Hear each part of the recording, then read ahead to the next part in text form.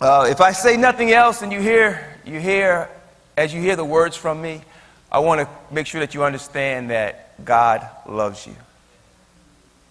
If you hear nothing else from me, I need to communicate this, that God loves you. And he loved you so much that he sent his son Jesus to die on the cross for your sins and mine. All right, so let's just keep that in the forefront of our minds. God, in his sovereign wisdom, has ordained 2 hot places. Let us pray. Father, we're so grateful to you because you are sovereign. You're full of wisdom. So God, as I attempt to preach this morning about your 2 hot places, I pray, Father God, that you would just use me for your honor and your glory.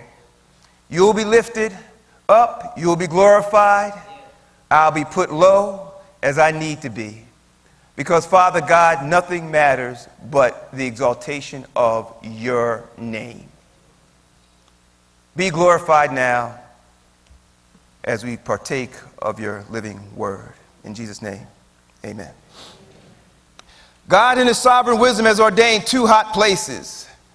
The first you might know all too well. Matthew 25 verse 41 tells us that the first hot place is a place called hell.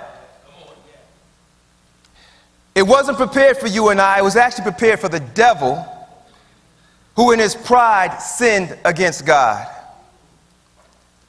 Hell is dark. It's eternal.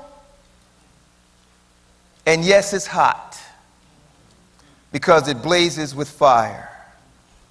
And I want to note the fact that it's eternal. I want to say to you, it's not like a hot flash. I get a hot flash every now and then, not often, but every now and then. And I do understand there's nothing that I can do to alleviate that hot flash but to wait and let it go by. But praise God, when it goes by, I feel a sense of relief. But you won't get that same scenario in hell. Hell is not meant for us, but hell was meant for the devil and for all of those who never come to know Jesus Christ as their Lord and Savior. One way that I saw it put, and I thought it was so interesting, I had to write it down, is that they call hell God's garbage dump. As you go through the book of Revelations, you'll see terminologies like Gehenna, which in many cases translates out to hell. Over 12 times it's used. And I want to say to you, those whose names is not in the Lamb's book of life, you are destined for hell.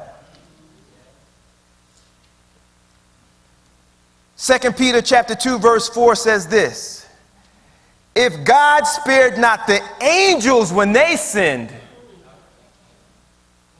then you know, and this is me paraphrasing this latter part, you know if he didn't spare the angels, then you know there's no hope for us other than Christ Jesus. We will suffer the same fate if we do not turn to God. So I encourage you, turn to God by asking him for forgiveness of your sins and believing that Jesus died and rose again so that you will be in heaven with him and escape hell. So God's first hot place is hell. And I'm willing to bet you don't know where the second hot place ought to be. No, it's not Jamaica. No, it's not Trinidad and Tobago. And it's certainly not England. Talking to some family members, they say, Roger, when you coming to England? I said, well, when should I come? When is it going to be 86 and hot and sunny? They said, well, you're not coming to England. I said, you're probably right. Because I like the vacation when it's hot. Any guess on where God's second hot place should be or is? Let me help you out. God's second hot place may not be where you expected, but God wants this next place to be hot as hell. And that is us, the church. Don't throw me out yet. Let me just try to give it to you so you understand where I'm coming from. We was read Revelations chapter 3, verses 14 to 16. And I want to say to you in Revelations chapter 1, John has a vision of Jesus Christ and his return. And then in chapter 4, there's a vision of God in heaven. And then we have the throngs of people gathered around his throne to worship him. But nestled between chapter 1 and chapter 4, there's chapters 2 and there's chapters 3. And in the midst of those two chapters, there's a couple of letters that John wrote to the churches of Asia. And I want to submit to you that these churches are not what I want this church to be.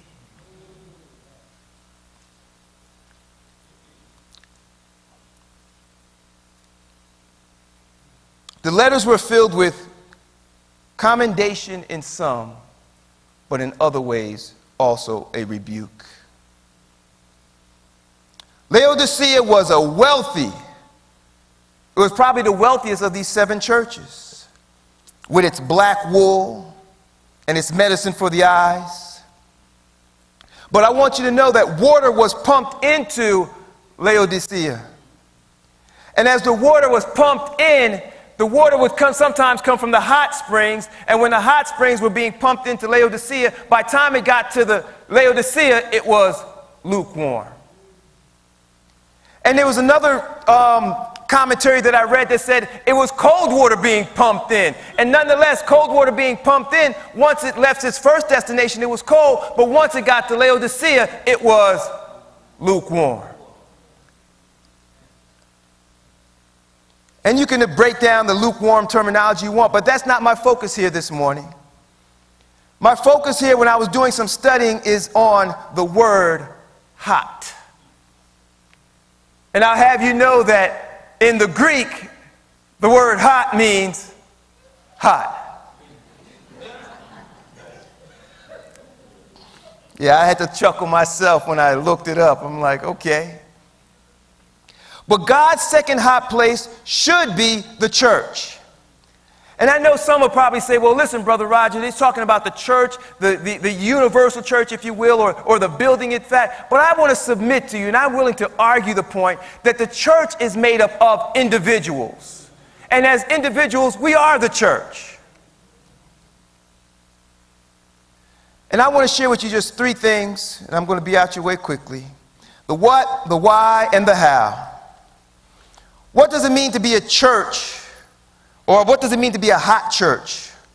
Or what does a hot church look like?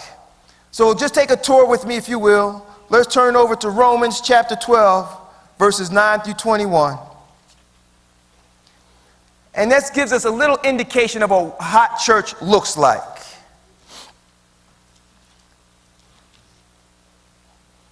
And you don't have to say amen. You don't have to do anything. If this is something that's missing in this scenario that doesn't fit you, let's hope, and we're going to trust in the Lord that's going to fit you in the future. Because we know that our Christian walk is a transformation process. And I want to say this to you, saints. It's such a joy to go through this Christian walk with you all. No telling what tomorrow may hold.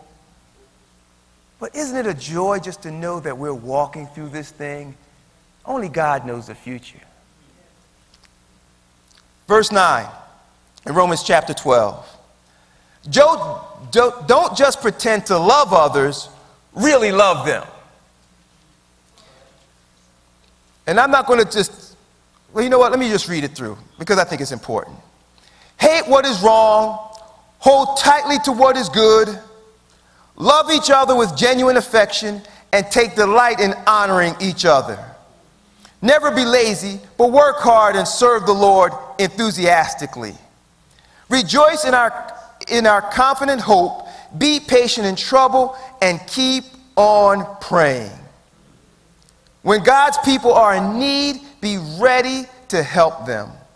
Always be eager to practice hospitality. Bless those who persecute you. How's that going? Don't curse them. Pray that God will bless them. Okay, hold on. Okay. Bless those who persecute you. Don't curse them, but pray that God will bless the person who's persecuting me. God's ways are not our ways. Verse 15, be happy with those who are happy. Weep with those who weep. Live in harmony with each other. How's that going? Don't be too proud. How's that going? Don't be too proud to enjoy the company of ordinary people. And don't think you know it all. Yeah, you could say amen right there. You run into some folks like that every now and then. Never pay back evil with more evil. Do things in such a way that everyone can see you are honorable. Do all that you can to live in peace with everyone. Dear friends, never take revenge. Leave that to the righteous anger of God. For the scriptures say, I will take revenge. I will pay them back, says the Lord. Instead, if your enemies are hungry, feed them. If they are thirsty, give them something to drink. In doing this, you will heap burning coals of shame on their heads. Don't let evil conquer you, but conquer evil by doing good. Now, all of this, when you read all of this, I'm saying to myself like, wow, that's a lot. And I'm pretty sure and I'm pretty confident that all of us can probably say, you know what, we're lacking in 1 or 2 or 3 or 4 of these areas. Some of us just 1, right? But I want to say to you this. I want to just cast your attention on verses. Let me start with verse 9. Don't just pretend to love others, really love them. The word love there translates out to agape. When you look at verse 10, love each other with a genuine affection, that's that phileo, Philadelphia love. But look at verse 9 again. Don't just pretend to love others, really love them. I once heard someone say that when you're ministering, sometimes you shouldn't get all entangled in the drama of the person you're ministering to. I don't know if that's biblical. The Bible says here, really love them. Agape love is sacrificial love. So sometimes you do get entangled with the drama of the next person. All in the hopes of what? Bringing them out of that junk that they're in so they get to know Christ Jesus as their Lord and Savior. But that's an agape type of love. Love each other with genuine affection and take delight in honoring each other. And this is the part I want to focus in on, verse 11. Never be lazy, but work hard and serve the Lord enthusiastically. Now, if you were, I was breaking the bread this morning. Was encouraging. For one, Brother Henry preached my sermon. So if you were here, this is probably number 2 of what you're getting. But I want to say to you, saints, that let me just try to break this down for you instead of me trying to talk off the top of my head here. So what does it mean to be a hot church? Romans 12, 9 and 12 is telling us what's going on. But verse 11, the word enthusiastically here is the same Greek word used for when the water is being brought to a boil. And if I can break down verse 11 just a different way to help you to understand, it says this. Show an example in zeal as a slave to the Lord. What am I saying? In other words, show that the gospel has transformed you as you passionately share what Jesus has done for you, with the hopes that the folks that you're ministering to will come to know the gospel, will come to know the God of the gospel. And what was so nice is that God has even given us an example. If you look at Acts chapter 18, I enjoy this because, as you know, as you break down the Bible, as you read and you're trying to say, listen, all I was focusing on was the word hot. And as I'm focusing on the word hot, it takes me to different places in the Bible. So if I jump around a little bit, you understand why. And sometimes the Bible in and of itself, you try to understand it. So sometimes the Bible doesn't per se line it out for you. But as we research and as we seek to understand, sometimes it says, hey, listen, you need to go over to a different passage in order to understand what's being said. So if you turn with me to Acts chapter 18, verses 24 to 28.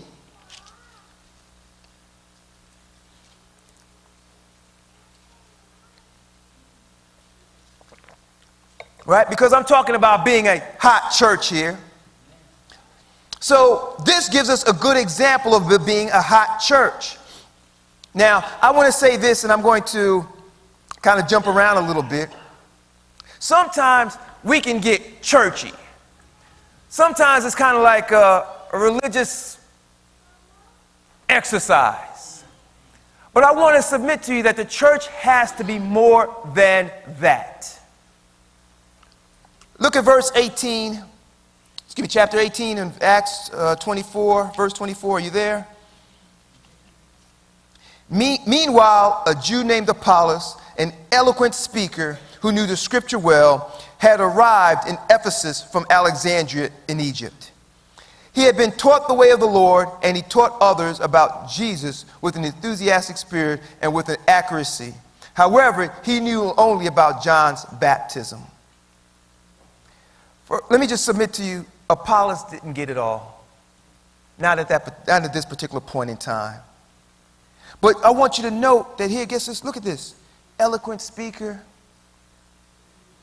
He knew the scriptures well. What was wrong? He didn't get it all. You ever been in school and you get one of those kids next to you in class and the teacher asks a question and they, oh, I know the answer, and they yell out the answer before being called upon? Some of the teachers know what I'm talking about. And those kids are loud and wrong. Apollos was loud and wrong for a good while.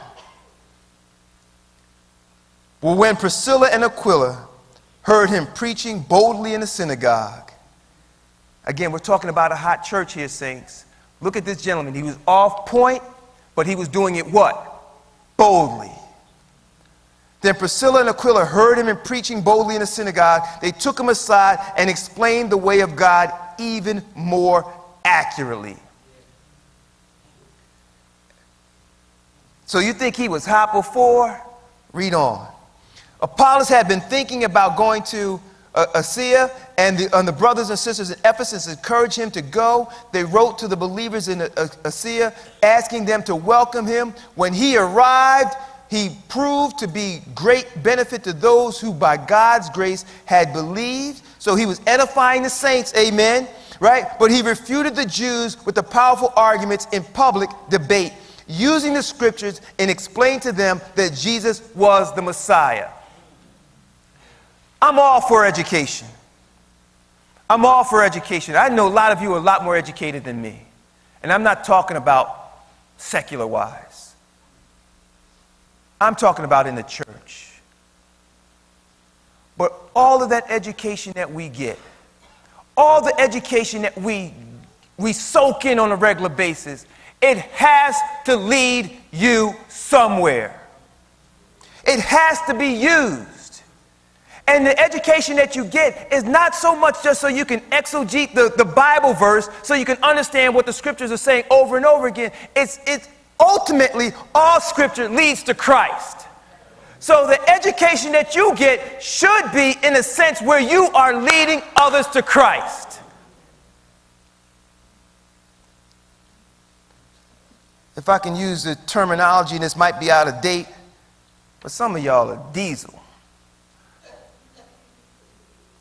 And diesel back in my day was just a street term just saying, listen, you got it going on. You all that. You're built up. You're ready for action.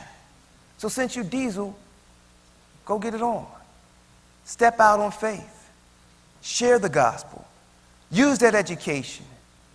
And you know what? Every now and then when I'm engaged with someone in conversation, sometimes I get asked a question I don't know the answer to. And guess what? It's all right. It's all right that we don't know the answer to every question that comes down the pike. Just tell them, give me a minute, give me your phone number, I'm going to go research it, and I'm going to come hit you back. So we don't have to be intimidated, folks, because we don't know it all. But when you know Christ, you know it all. Well, you know it all when you know Christ. Think about it. That one just popped into my head. At the end of the day, we can care less about the number of degrees you got. Care less about the occupation you hold. Care less about the cars we drive. Care less about the zip codes we live in. But the question is, do you know Jesus? If the answer is no, then you're going to the first hot place. So a hot church, if Apollos is the example of a hot church, then let me just try to narrow this down now. Guess what? He was educated correctly. He took his knowledge to share the gospel. That's a hot church. Are you with me on that? No, let me ask it a little differently. Who's not with me on that? It's important. It's very important that you understand that the education that you receive, the gift of the gospel that you have is supposed to be imparted to others, because that's what a hot church does.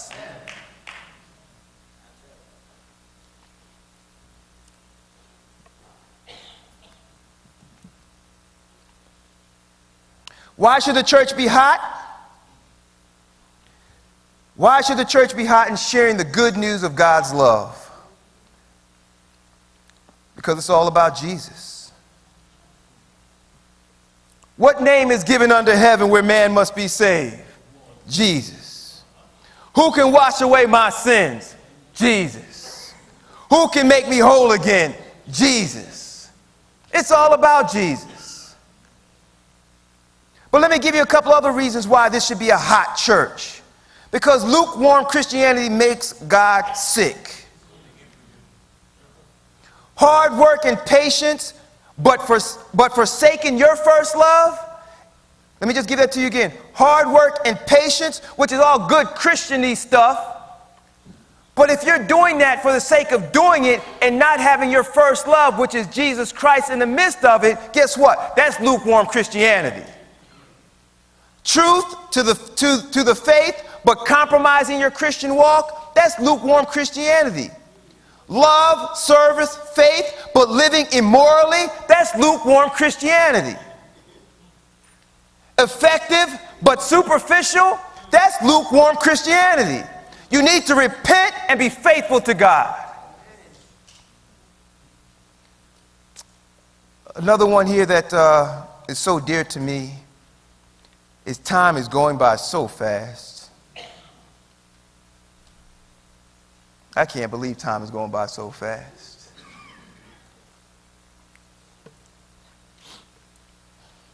When I was a kid, I played football in the cemetery. Anybody else play football in the cemetery other than me? I'm the only one? Shows I got a problem, right? I lived across the street from a cemetery, and to the left of the cemetery were all the tombstones and so forth. But the area that we played football on, there was no tombstones. It was just all green grass. And this was in my teenage years. Fast forward to now, that whole area is filled with tombstones. You couldn't throw a football in there if you tried. People die every day. Time is running out. I love talking to young people because I love to get them engaged and saying, listen, I know you're enjoying yourself now, but time is running out. Time is running out. Matthew 9:37 says this: the harvest is truly plentiful, but the laborers are few. We need to be a hot church. We really need to be a hot church. So I talked about the what, the why. Now I'm going to tell you about the how. You ready for this one? How to turn up your love life and make it hot. Some of you get your pens out. The Bible tells us that we need to love others. I think I've shared that in the scriptures that we've read. So the love that I'm talking about is the love for others. How do you make it hot? By sharing the gospel. And you know what? We need to practice sharing the gospel. Sometimes I get compliments. Roger, you do it so easily. So whatever. I'm like, listen, trust me. I'm nervous. I mess up. I don't say what I think I ought to say. But I practice at it. I practice at it. If there's any surgeon or any teacher or even what you do for a living, I want to submit to you that you're better now than you were when you first started.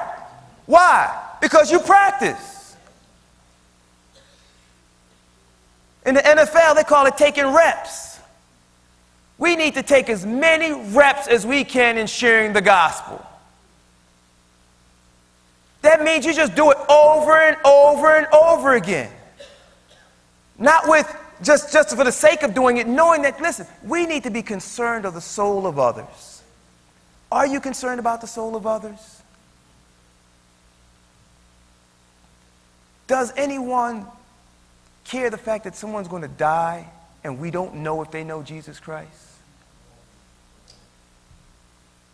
It should be a concern, saints. And let me say this before I forget it. Whatever your occupation is, that's probably what you do on a regular basis.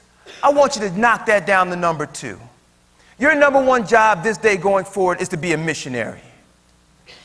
That's what God has called us to be. Missionaries are not just those who go across seas and so forth. We're all missionaries, saints. We are all missionaries. We are the ones God is using. Glory be to God. He's using us to what? To share and impart the gospel. So we're all missionaries. So practice. Start on your block, wherever you live. Start there. I guarantee you there are people out there that are suffering. You just don't know it. The suburbs look cute, but they got drama like any other place. Look for opportunities to share the gospel. Look for them. They're there. Quick story. My wife tells me don't talk about basketball examples anymore, but man, that's what I enjoy. You know what I mean? I don't know, what do you enjoy? I know Sister Marsha, I know you do the scrapbooking, so you enjoy it, right? You enjoy it, and then you use it to be able to share the gospel. That's what I'm talking about. You know, whatever you use, whatever is you, use it to share the gospel. Whatever you like to do, because you're going to do it anyway, right? You're going to do whatever you enjoy anyway, right? Now, I must be in the wrong church here. Come on now. You know you like to chill, you like to relax, you like to do you. But can you do you while sharing the gospel?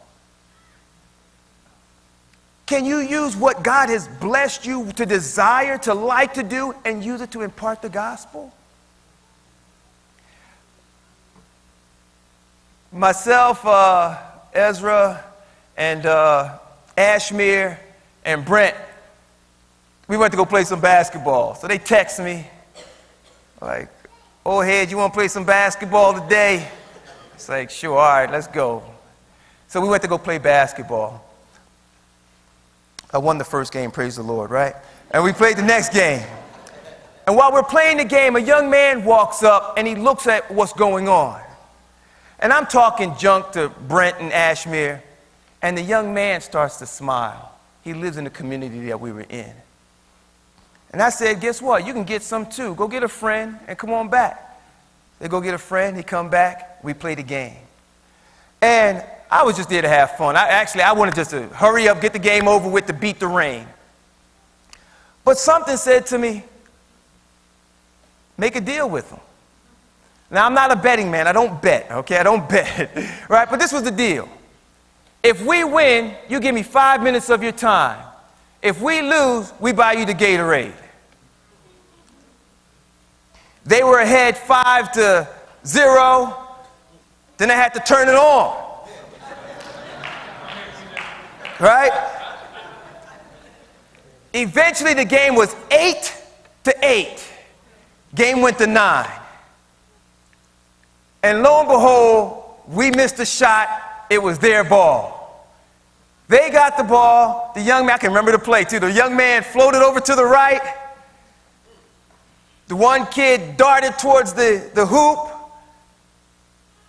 I'm not going to say who missed the ball. Well, I'm going to say, I ain't going to put him on blast. But my teammate missed the ball. They got the ball, laid it up, 9-8. They won. And I said, a deal's a deal. I'll be right back with your Gatorade. The young man said, hold on, before you go, if you did win, what would you have said to us?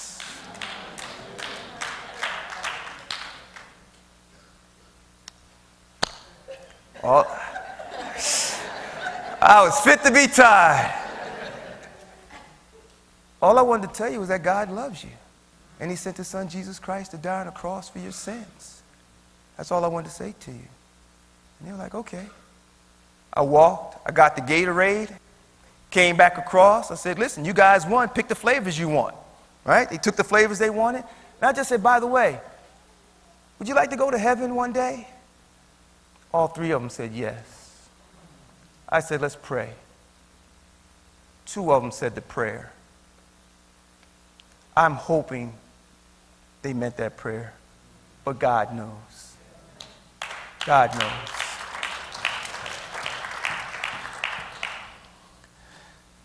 First John chapter 4, verse 17 says this. We reflect God's loving character in our lives. We're all missionaries, folks. I'm just going to wrap up. We're all missionaries. You know what? Turn to 1 John 4:17. I'm going to turn there with you. 1 John 4:17. And I like the way that this version puts it. And it says, God is love, and all who live in love live in God, and God lives in them. And as we live in God, our love grows more perfect, more complete, if you will. So we will not be afraid of the day of judgment, but we can face him with confidence because we live like Jesus here in this world. The part that stands out for me is that we live like Jesus here in this world. Jesus did not come to be served. He came to serve. He came to be the sacrifice that we all need in order to get from here to there. If Jesus was willing to do that for the likes of us, shouldn't we be willing to do that for the likes of others? That's what a hot church is all about. So there's two hot places. One is hell, and the other should be us, the church. But if you're here this afternoon, in Revelations, it talks about the word cold. And I want to submit to you that if you've never given your life to Jesus Christ, you're cold. If you've never surrendered your life to God, you're cold. And guess what? Cold people will be made hot in hell. It doesn't have to be that way for you saints. It doesn't have to be that way. bow with me, please, and just pray with me. I hope this message was clear. That God wants you.